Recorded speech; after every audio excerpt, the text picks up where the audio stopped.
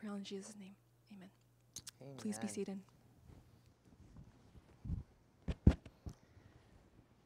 Thank you, Hannah and the worship team. Really appreciate that. Good morning, CFC family. Thanks for joining us both in person and virtually.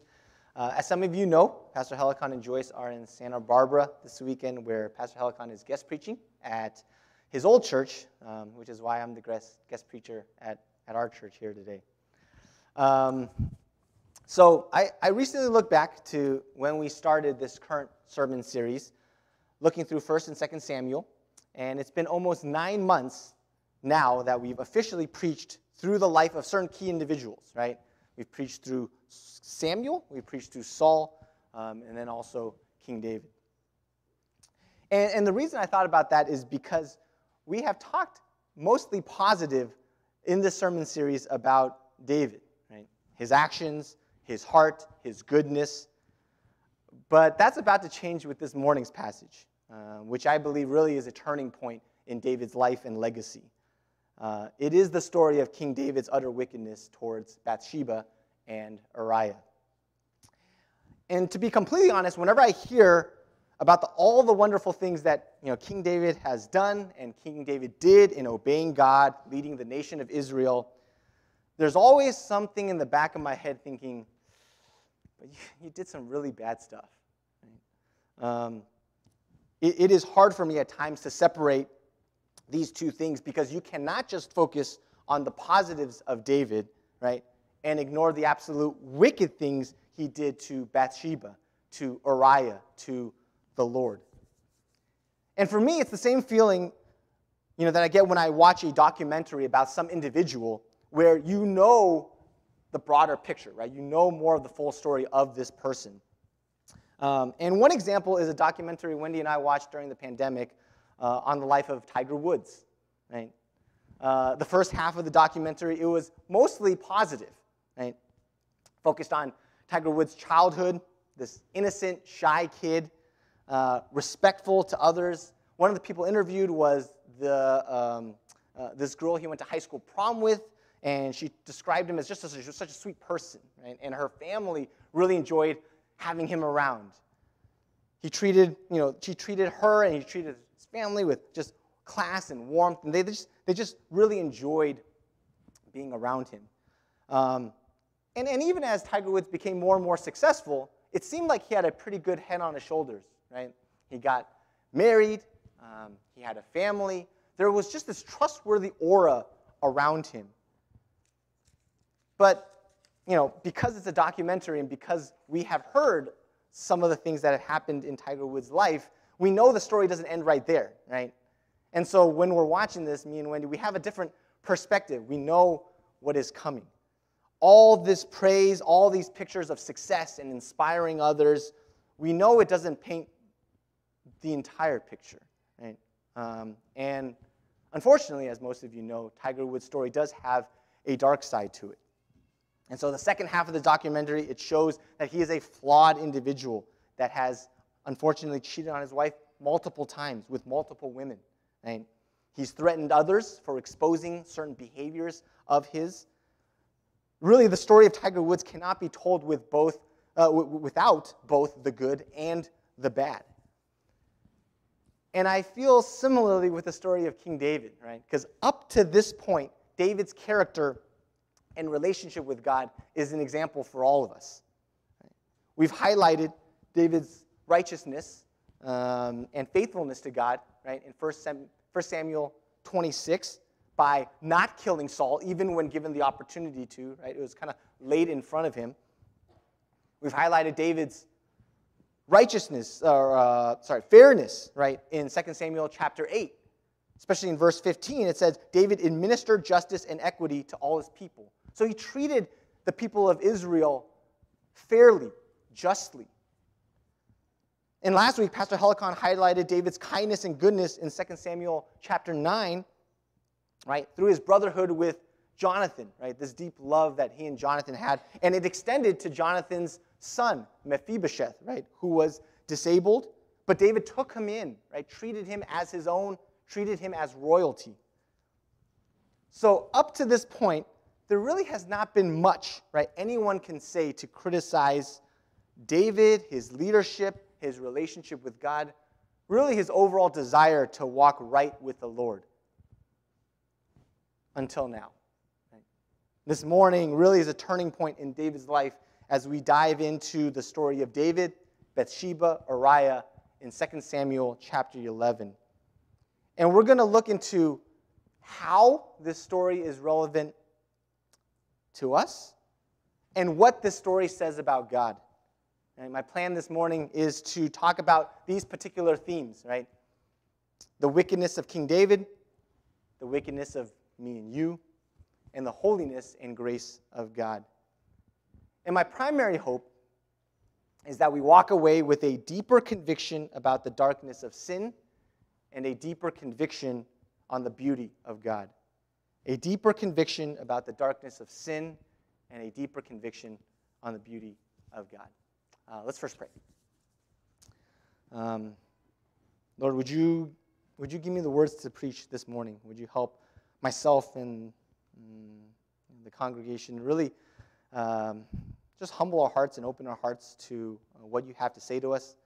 We also pray for Pastor Helicon and Joyce, and pray for Pastor Helicon as he preaches right now as well, Lord. Would you give him the words to speak, and that those listening would really draw close to you because of your word. We thank you. We love you. Pray all this in Jesus Christ's name. Amen. So, please open up your Bibles to 2 Samuel chapter 11. We're going to take a look at the entire passage.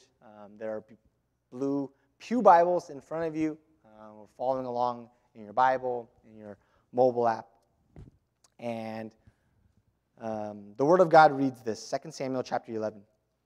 In the spring of the year, the time when kings go out to battle, David sent Joab and his servants with him, and all Israel.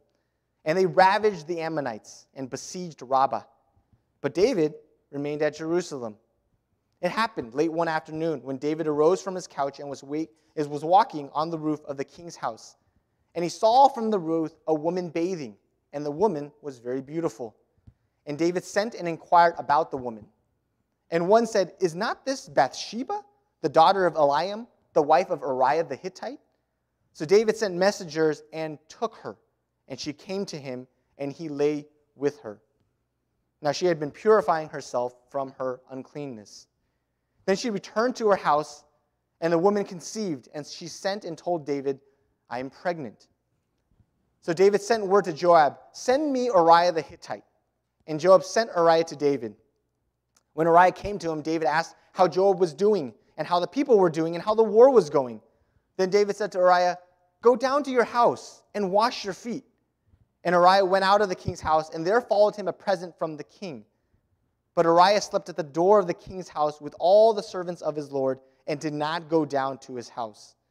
When they told David, Uriah did not go down to his house, David said to Uriah, "Have you not come from a journey?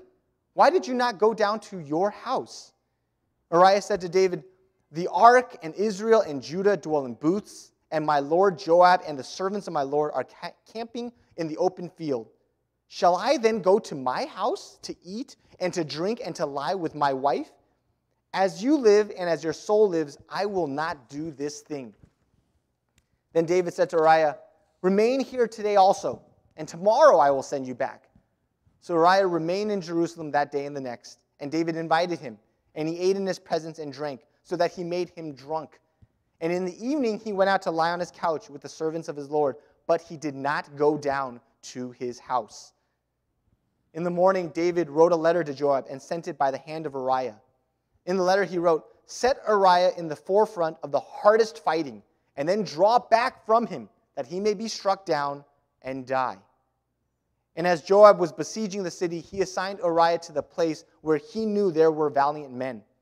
And the men of the city came out and fought with Joab, and some of the servants of David among the people fell. Uriah the Hittite also died. Then Joab sent and told David all the news about the fighting. And he instructed the messenger, "When you have finished telling all the news about the fighting to the king, then, if the king's anger rises, and if he says to you, 'Why did you go so near to the city to fight? Did you not know that they would shoot from the wall?' Who killed Abimelech, the son of Jerubbesheth? Did not a woman cast an upper millstone on him from the wall so that he died at Thebez? Why did you go so near the wall? Then you shall say, your servant Uriah the Hittite is dead also. So the messenger went and came and told David all that Joab had sent him to tell. The messenger said to David, the men gained an advantage over us and came out against us in the field, but we drove them back to the entrance of the gate. Then the archers shot at your servants from the wall. Some of the king's servants are dead, and your servant Uriah the Hittite is dead also. David said to the messenger, thus you shall say to Joab, do not let this matter displease you, for the sword devours now one and now another. Strengthen your attack against the city and overthrow it, and encourage him. When the wife of Uriah heard that Uriah, her husband, was dead, she lamented over her husband.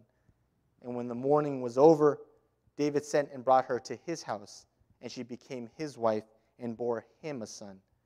But the thing that David had done displeased the Lord.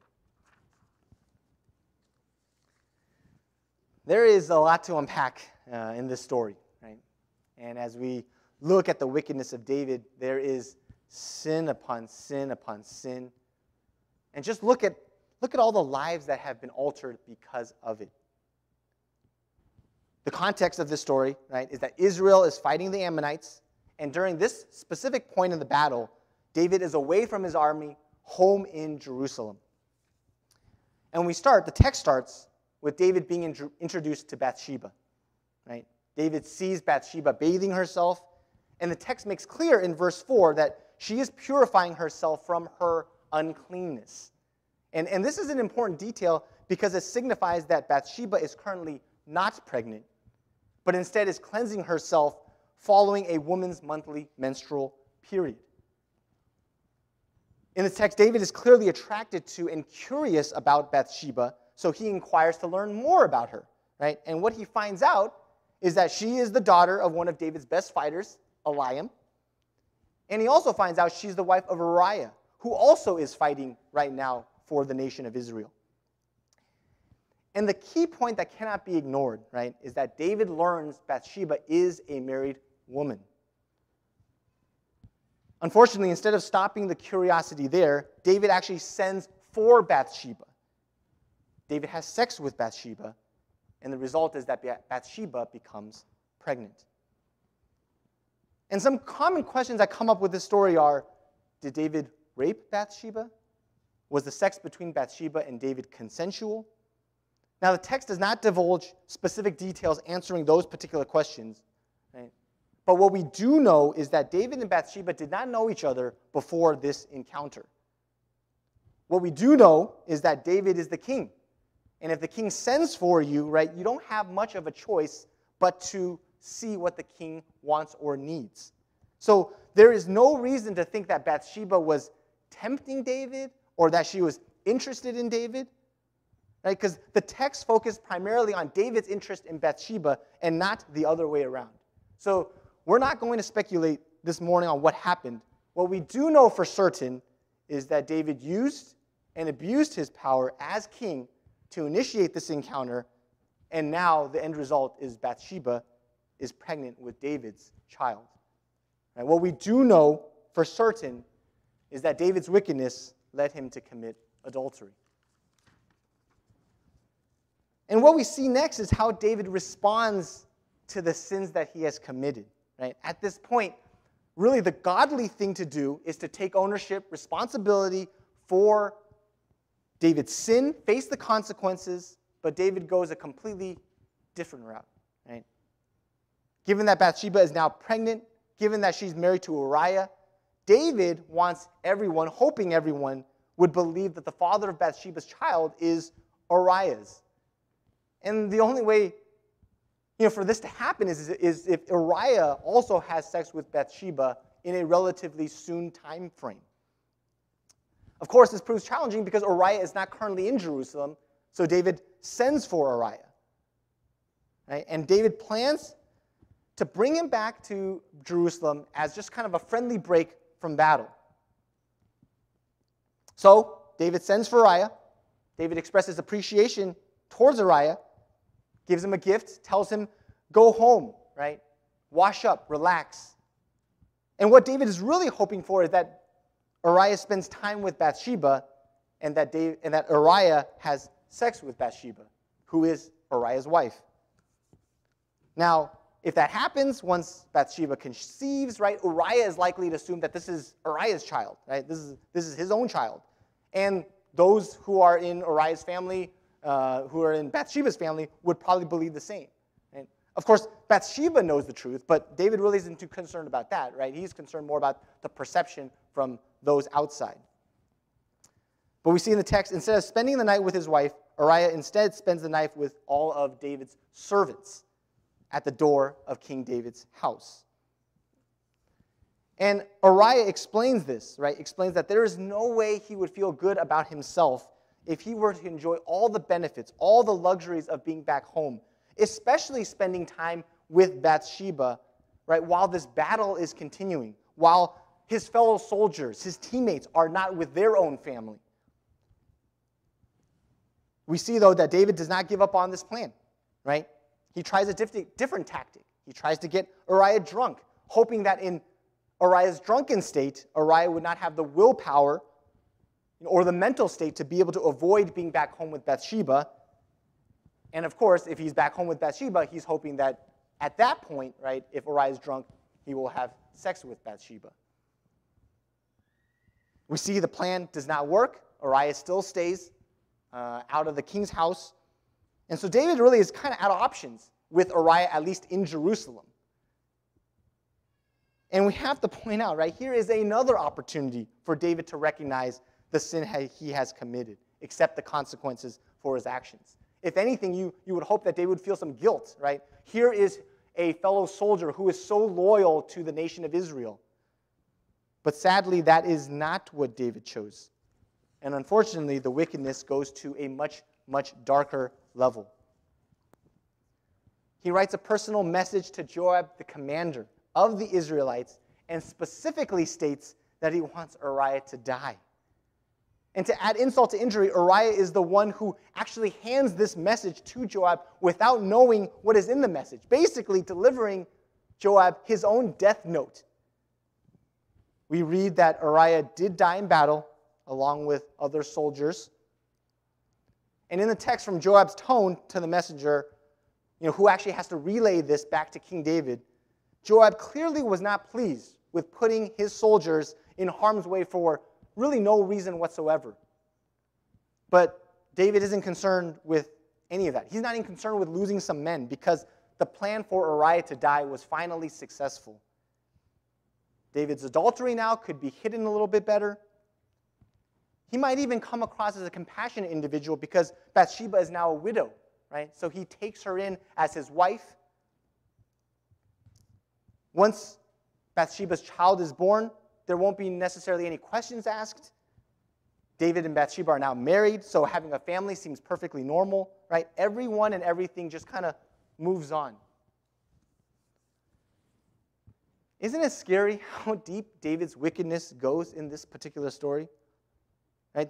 We have to remember this was someone known as a man after God's own heart. He was an example of a king that did things right in the eyes of the Lord. If you've read through 1st and 2nd Kings, 1st and 2nd Chronicles, you know that there are very, very few kings that did right in the eyes of the Lord. David is considered one of them. This is someone who we spoke so highly of throughout this sermon series so far. Now, this is a man that committed adultery with a married woman, Bathsheba. Now this is a man that committed murder by devising a plan to kill Uriah. And to be honest, as wicked as it was for David to commit adultery and murder, the fact that David was completely comfortable with hiding it, with holding it in, that might be the most wicked thing of all. But nothing under the sun is hidden from the Lord. And we see in this last verse that what David had done displeased the Lord. A more literal translation, right, comes from the New American Standard Bible. It reads, "But the thing that David had done was evil in the sight of the Lord." David had gone from a man after God's own heart now to a king whose actions were evil in the sight of the Lord.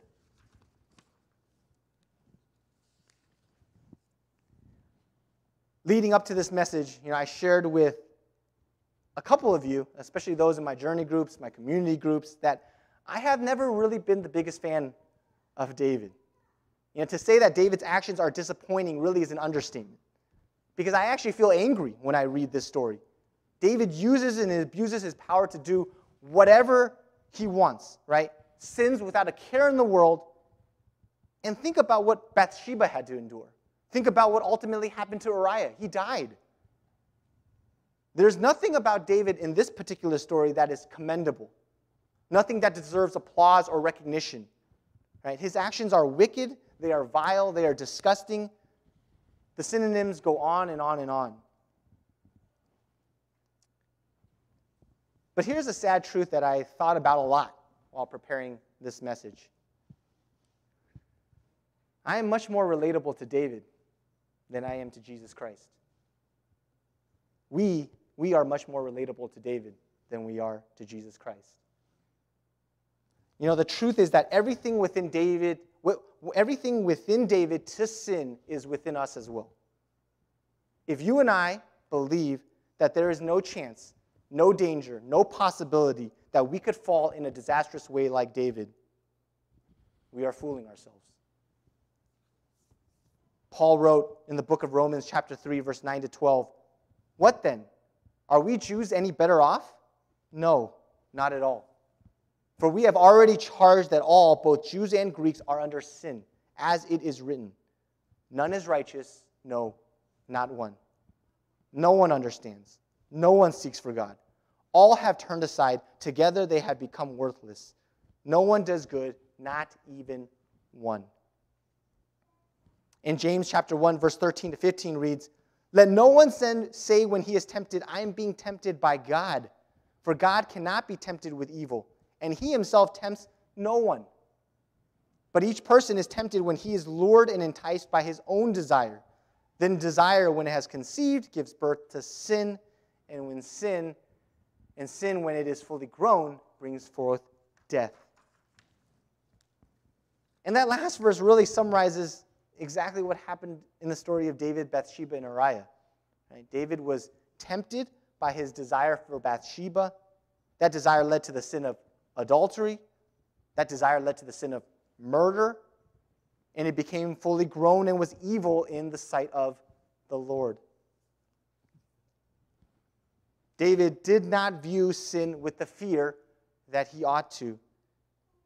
And the reason that I believe we are just as susceptible to falling like David is because oftentimes we do not view sin with the fear that we ought to. I still vividly remember a youth retreat, a CFC youth retreat that I attended long ago.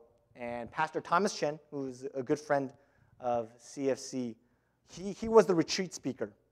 And he talked about the common ways that we think about sin and the ways that we ought to think about sin when we look at how the Bible talks about sin, right?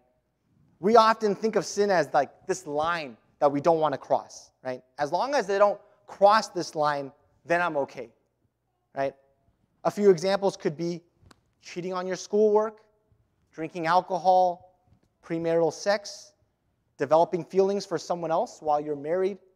Right? It's okay if I get some answers from friends as long as I don't copy everything, as long as teachers don't suspect anything, right? It's pretty harmless. It's okay if I drink and get a little woozy, right? As long as I don't get wasted, black out, throw up, that should be okay. It's okay if I fool around a little bit with my significant other, right? As long as we don't actually have sex before marriage. It's okay if I flirt a little bit or spend some alone time with another person as long as I don't physically cheat on my spouse. Right? So there's this line, right, that we determine. And we mark down that line as, okay, this is sin. And as long as I don't cross that line, then I am not sinning. And for one, that's not true at all. Right? You remember Jesus said in Matthew 5, "You have heard that it was said to those of old, you shall not murder, and whoever murders will be liable to judgment. But I say to you that everyone who is angry with his brother will be liable to judgment. You have heard that it was said, you shall not commit adultery. But I say to you that everyone who looks at a woman with lustful intent has already committed adultery with her in his heart. Do you see the bar that Jesus sets regarding sin? We commit murder in our heart through our anger towards others. We commit adultery in our heart through our lust towards others. So let's make perfectly clear, right, that the line we draw for ourselves is nowhere near the bar that Jesus sets regarding sin. And that was the first statement, right, that Pastor Thomas really wanted us to fully understand. And he followed up with the second statement.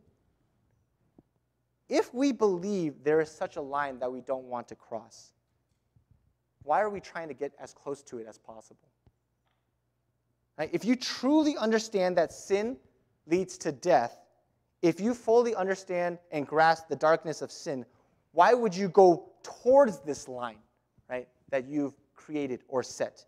Shouldn't you be running away from it as fast as you can, as far as you can, as best as you can? And when Pastor Thomas said this, right, there's like this light bulb moment that switched in my head. Right? I oftentimes make sin so much smaller, so much weaker, so much lighter than it is. I set this flimsy line, right, that gives me a lot of room for error, and yet I still pursue that line, right, trying not to cross it, making sure there is some space between me and this line. But what sense does that make? Right? I shouldn't be going closer and closer towards the line. I should be going in the other direction. Right? I should be going as far away from that line as I possibly can. King David kept going closer and closer towards this imaginary line, and then he went way, way over. You and I, we might often go closer and closer towards our imaginary line. And how many times have we gone over? In the area of sinfulness and wickedness, we are much more relatable to David than we are to Jesus.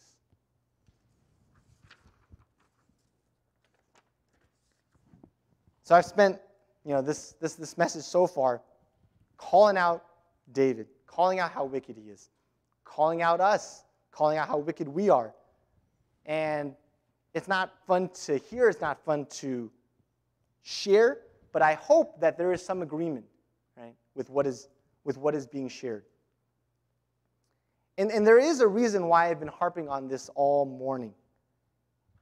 And the reason is, the hope is that the more disgusted we are with sin and the sin in us, the more attracted we are with purity, holiness, and godliness. The more we are disgusted with sin and the sin in us, the more attracted, hopefully, we would be with purity, holiness, and godliness. Hebrews chapter 4, verse 14 to 15 reads, "Since then we have a great high priest who has passed through the heavens, Jesus, the Son of God, let us hold fast our confession. For we do not have a high priest who is unable to sympathize with our weaknesses, but one who in every respect has been tempted as we are, yet without sin." And Hebrews chapter 7, verse 26 reads, "For it was indeed fitting that we should have such a high priest, holy, innocent, unstained, separated from sinners, and exalted above the heavens." That is the purity of our Lord Jesus Christ. That is the holiness of God. That is the godliness of our Savior. Jesus Christ came into this world fully God, fully human, able to fully grasp our weaknesses and our temptations, but is the only one that is without sin. You remember the passage that we looked at earlier in Romans chapter 3 where no one does good, right? Not even one. Well, further along in that chapter comes this hope, comes this reassurance. "For there is no distinction, for all have sinned and fall short of the glory of God, and are justified by his grace as a gift, through the redemption that is in Christ Jesus, whom God put forward as a propitiation by his blood to be received by faith. This was to show God's righteousness, because in his divine forbearance he had passed over former sins. All those wicked people who have sinned, such as David, such as myself, such as us, through our faith in Jesus Christ, our sins are forgiven, we are justified, we are declared righteous. And there's nothing we have done to deserve or earn any of this, right? All of that is by the grace of God. This free gift of grace because of how much God loves us. Another example of just how gracious God is, that King David fellow. You would think that after all the unthinkable things that he did, God would want nothing to do with him. And yet, God still kept his promise that he made to David back in 2 Samuel chapter 7, verse 16.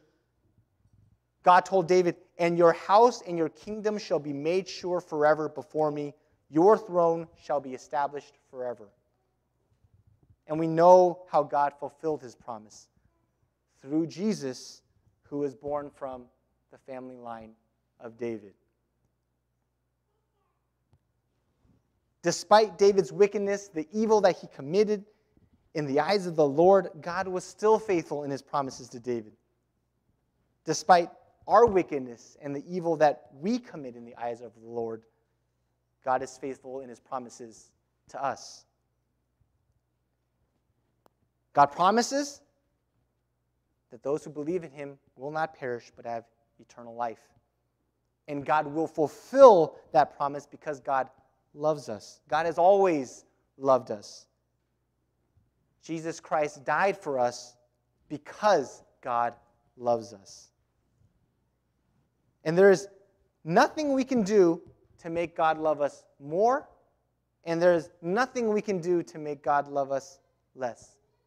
I've always been humbled by that statement. There is nothing we can do to make God love us more, and there is nothing we can do to make God love us less. Does this mean that we just keep on sinning? Of course not, as Apostle Paul stated, right? This should spur us on to walk right with the Lord, right? This should give us great confidence that God's promises will not waver, they will not change, they are forever, and God's love for us is forever. That is the beauty of God.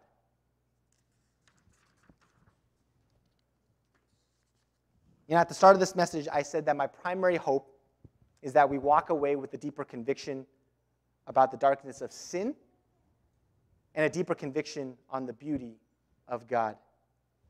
And it's important to hold on to both of these things, right? We do not want to focus solely on the darkness of sin and forget that we are God's beloved. And we do not want to focus solely on the beauty of God and overlook or ignore the darkness of sin. A healthy relationship with God, an honest and growing relationship with God must have deep convictions about both the darkness of sin and the beauty of God. I hope that we are humbled and in awe of the beauty of God, the holiness and grace of God, because we understand the darkness of sin. And I hope we strive to fight the darkness of sin because we understand the beauty of God. I want to conclude with these two Bible verses that I really hope we remind ourselves, that we remind each other on a regular basis. And these two verses are Ephesians chapter 6, verse 10 to 11, and Romans chapter 5, verse 8. Ephesians chapter 6, verse 10 to 11 says, "Finally, be strong in the Lord and in the strength of his might. Put on the whole armor of God, that you may be able to stand against the schemes of the devil." In Romans chapter 5, verse 8, "But God shows his love for us, in that while we were still sinners, Christ died for us." Let's wake up each morning to put on the armor of God. Let's wake up each morning and remember how much God loves us. Okay? Every day, put on the armor of God. Run away from sin instead of running towards it. Right? We have seen what sin can do to someone like King David, someone who was actually a shining example of walking right with the Lord. someone who was considered a man after God's own heart, and someone that shared a really deep intimacy with God. If someone like King David, this type of person, can fall so disastrously to sin, how arrogant would I be to think that the same could not also happen to me if I were to let my guard down? Each and every day, let's put on the armor of God. And every day, remember how much God loves you, right? We have read about the wickedness of David. We have reflected on the wickedness of ourselves. And despite those things, God keeps his promises. Despite the fact that David was an adulterer and a murderer, God fulfilled his promise to David with Jesus being born through David's family line. And despite the fact that we are sinners, Christ died for us because God loves us. And God's love for us will be forever. So each and every day, let's remember how much God loves us. Right? Let's wake up each morning, put on the armor of God, and remember how much God loves us. Let's pray.